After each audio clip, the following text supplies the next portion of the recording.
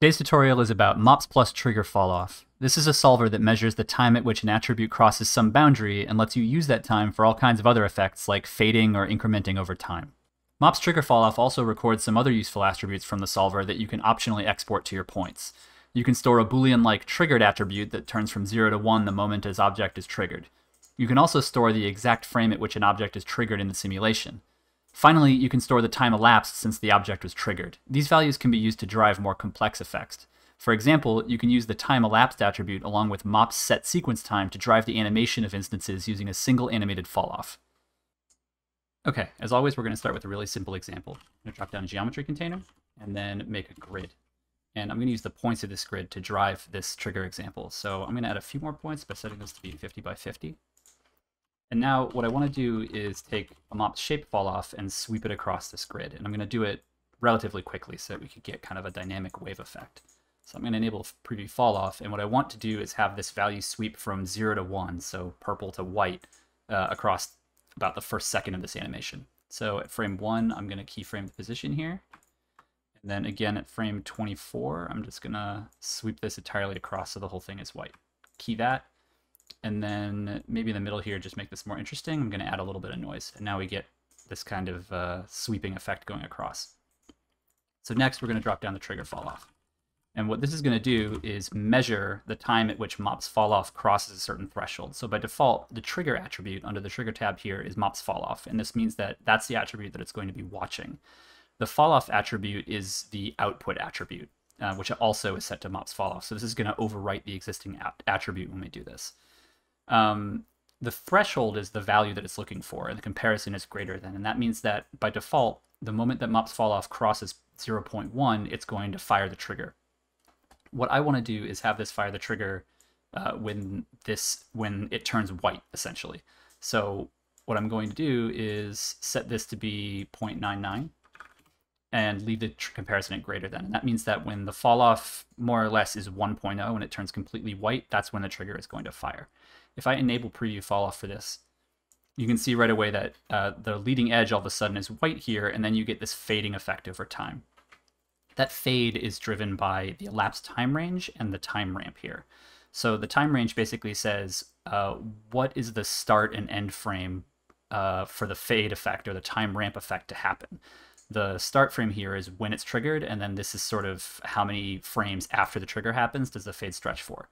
So, for example, right now it's default 48 frames, and so that means that exactly 2 seconds after something is triggered, it's gonna fade to 0. And so you can see that, like, here's our first second, here's our second, and then by 3 seconds in, after the trigger, everything is completely 0.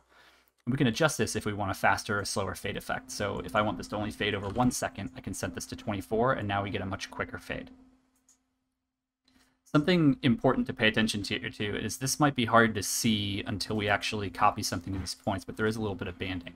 So let's just let's make this easier to see. We're gonna make a box, give it some vertex normals, and then use a copy to points. We're gonna copy boxes to all these points. Make sure that these are packed and instanced. And then when we show this, let's make these a bit smaller. I'm just gonna use a point wrangle if I want to, and just set these things initial scale to be about 0.2. And now these are boxes that are just about the right size. So let's use this falloff value to set the transform. We use a MOPs transform modifier. And I am going to scale these guys down to 0.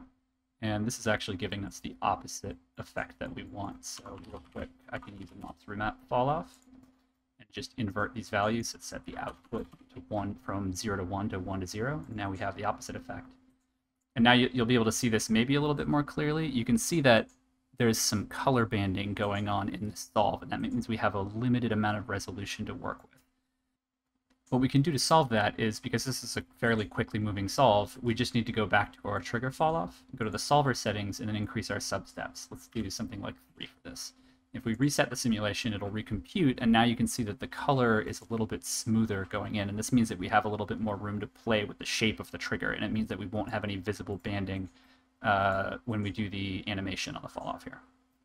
So for example, I can go back to the trigger fall off, and because the solve is already done here, I can edit this time ramp in the elapsed range after the fact, and I won't have to recompute anything. So I could drag this back and maybe add a bit of a leading edge to this thing. And you can see, like, when I animate this up and down, that it changes the forward shape of this thing. And that's based on the elapsed time range. So starting at 0, this leading edge here is exactly when the trigger goes off.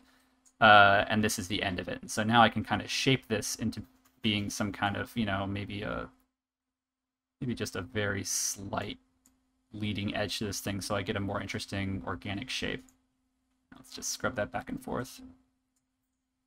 Yeah, okay. And now we get this this fade effect tailing off over just a second. But again, we can change this range without modifying anything else upstream and recalculating. So if we want this to be a much quicker wave, we can just do it like this, maybe just 10 or 11 frames. And now we get this nice quick sweep. Okay, now it's time for a more advanced example. This is going to be about animating instances, and so the first thing I want to do is bake out a simple animation. I'm going to use a built-in walk cycle. So I'm just going to drop down an object network real quick, and then inside there a mocap biped 1. The object network is just to keep this all sort of self-contained inside a single SOP network. Sometimes it's easier for organization. Either way, we don't need to change this. This is just a default walk cycle. And his cycle is about 26 frames on the dot from start to finish. So we're going to remember that number, jump back up to our geometry network, and then I'm going to object merge that geometry into this scene. So to do that, let's just grab object net, mocap biped, and then scroll down to geo, and we're just going to grab all of this. And so now we have him in SOPs. And all we have to do at this point is just write to Alembic. So I'm going to use the ROP Alembic output SOP. And we can just set the frame range to the same as his walk cycle, so 1 to 25. We don't want frame 26 because that's the same as the first frame, so we'll just render 1 through 25, and then write this to disk. Now that that's done, we can load this Alembic back in. I'm just going to set it to be that same thing that we just exported. And let's turn on the display flag, and okay, there he goes. So just one cycle, and then he stops at frame 25. Next thing to do is to instance him. So I'm going to drop down a MOPs instancer, and let's just make a quick line of these guys. So I'm going to stick with the grid distribution, but then let's change the fixed size here to be, let's do this by 10, and then change our step to be 1 and 1. And so now we have this line here of about 10 guys. Next up, we're going to use another shape fall off to sort of sweep the fall off across. So right now these guys are all moving in exactly the same way, and they just sort of cycle here endlessly. But what we want to do is have them triggered by a certain attribute. So we'll use a MOPs shape fall off like before, and let's enable preview fall off here, and we're going to start at 0 and then sweep across to 1. So I'm going to set a keyframe here, and then let's say 1 second in, I'm going to set another one where they're all white, and we'll use that as our trigger attribute. So next up is the trigger fall off. Now for this, I don't really care what number is triggering it. I'm just going to use 0.1 to keep it simple. So the moment if the fall off value incoming is above 0, that's when the trigger is going to fire. But what I do want to do differently is I want to go to the attributes tab here, and I want to enable keep attributes. And these 3 attributes are important. The one that we're going to use here is the elapsed attribute, but we also have triggered and trigger time. Triggered is just a 0 to 1 attribute that says this object has been triggered. If we go over on the spreadsheet here and watch this happen, we can see that they go from 1 to 0 over the course of this animation. Triggered time starts at -1, which is sort of a default saying this has not been triggered yet. And then it stores the exact time in frames at which each of these things is triggered over time. As far as the actual fall off attribute, we don't care for this because the most important thing is the elapsed attribute, which is over here, and this is telling us how many frames have elapsed since we fired that trigger, and that's what we can use to drive the animation. So to do that, we're going to use MOPs set sequence time. And this can take any of these attributes incoming and use it to actually set the index of each of these animated objects. So I don't need to change the cycling mode or the Alembic range because all that's already handled for us. But what I do want to do is set the index type. Instead of expression, I just want to use an attribute. And that attribute is just going to be elapsed. And now if I scrub back to the beginning, you can see that they start walking one at a time, and they're all actually offset from each other. And now they'll just sort of cycle indefinitely.